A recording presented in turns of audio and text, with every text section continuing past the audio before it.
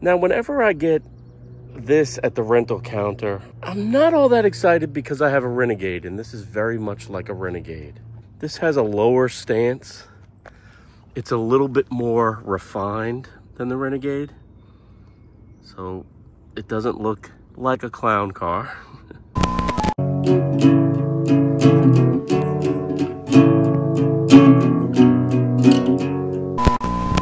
I have the 2024 Jeep Compass for a couple of days. I figured I'd do a review. As I look at this model, what I really like about this is the limited trim. I love the two-tone. So we have the white body and the black top, which is very, very nice. Stylish. And unlike the Renegade, this has a lower stance. It's a little bit more refined than the Renegade.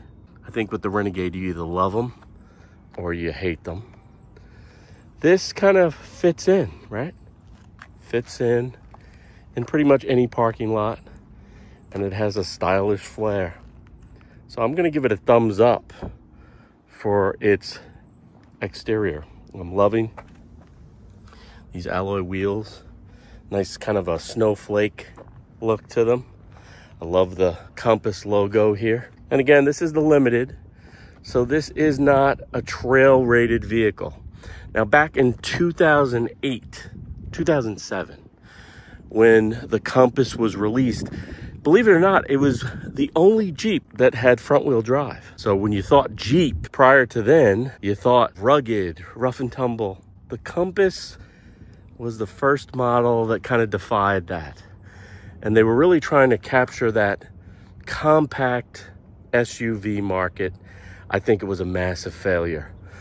This Compass was redesigned in 2017, right after my Renegade was introduced, and at the time I loved it. So this vehicle does have the selectable four-wheel drive models. There is a Trail Hawk version, just like the Renegade, that gives you a trail rated version or trail rated model, but very, very, very nice. This is the refined version, still a compact SUV, and we'll get inside and take a look. The sun is tucked behind that cloud, which gives me an opportunity to show you the interior of this Compass. Now, it's still very small in the back here. So this seat is all the way back. And again, I'm an average guy, about 5'9". You know, and it's not terrible. It's not terrible back here. So maybe it is a little bit larger than my Renegade. Turn this around. There is decent headroom back here too. Getting in and out of here wasn't that bad. So maybe I lied. The Renegade is awfully tiny in the back. It's one of the things. A small back seat and a tremendously small tank, which I haven't had that issue in the Compass. Take a look at the interior here.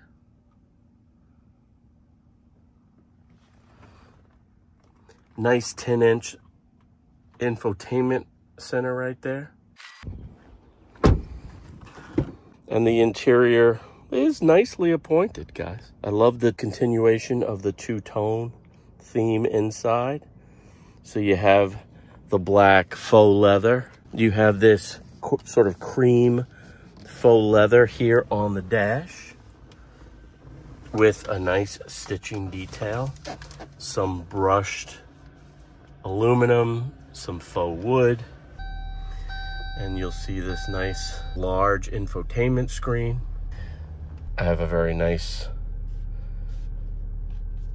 leather wrapped or faux leather wrapped steering wheel. The new Jeep logo here. The logo isn't new, just the representation is new. A new steering wheel cap here. Very, very nice. If you look over here, again, that two-tone design is very, very nice. See that?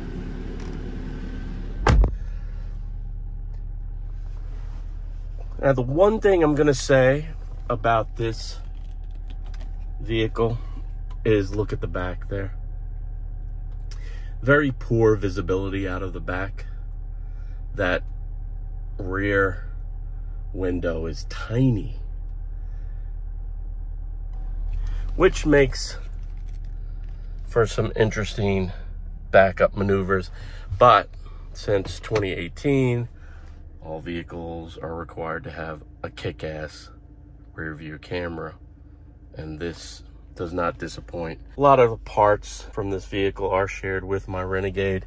The engine's a little rough sounding, like my Renegade. So this is sort of like being at home in this vehicle. But gets the job done. It's certainly pleasant to drive, not tremendously exciting to drive, but it certainly does make all the plays. Now, when I reviewed this back in 2018 or 2017, when it was just released, I mentioned that it didn't have a lot of power. Like, you don't feel like this burst of speed, but I really did enjoy the vehicle, and I still do enjoy the vehicle, although it be a little rough and harsh for a new car or a new truck. So you get into some of the competition, like the Mazda product that I've been in lately. The engine's smooth. There's a little bit of a rumble to this engine that can be maybe a little off-putting, but for the most part, it's a fine vehicle, makes all the plays. The driving dynamics are capable while not being ultra inspiring. Gets the job done. And if you own a Compass, you certainly should not be disappointed. I'm not trying to bag on your vehicle, because I do like it. And I've had a Renegade since 2015. So there you go. I'm gonna open this up. Let's take a look at the engine. So we're looking at a little turbo action. I'm loving the fact that manufacturers are going away from covering all the engine componentry with plastic. I hated that era. I hope it never comes back. But a nice compact and clean engine. And my Renegade runs a 2.4 liter Tiger Shark Turbo 4.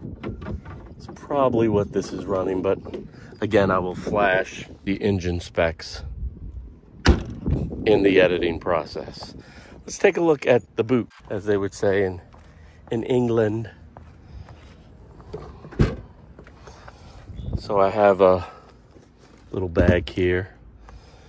I'm throwing this out, but you can see you have a pretty decent size, or pretty decent amount of storage behind the rear seat. I think it's about 27, 28 cubes, if I read the Edmunds correctly, which expands to, I believe, near 60 cubes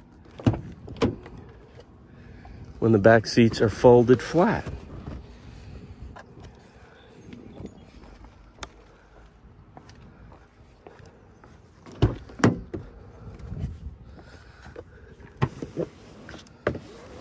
So for a small SUV, for a compact SUV, it's not half bad, guys. Not half bad. I mean, specifically, if you look at the profile, again, it's got a sleek, kind of low profile. Doesn't look like much is going to be going in there, but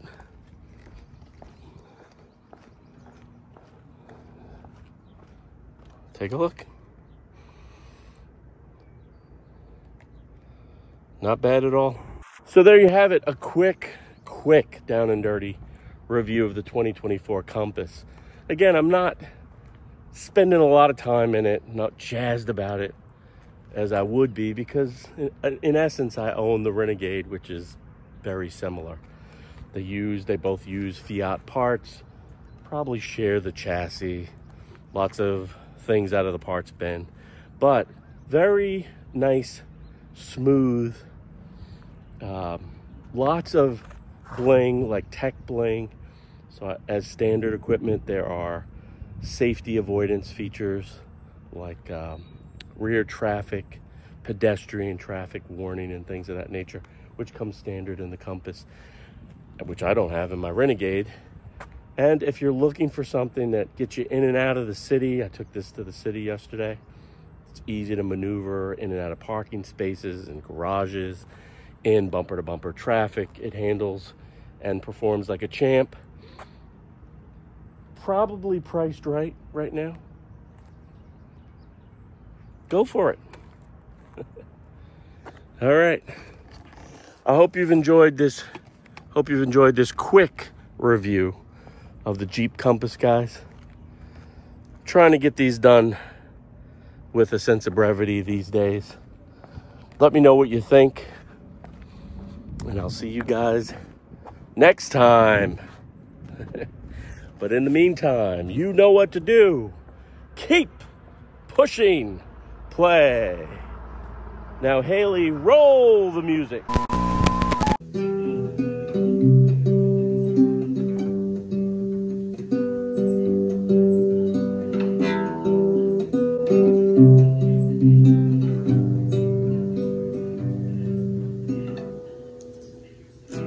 Took you like a shot, thought that I could chase you with gold. But a couple years brought it down, I'm feeling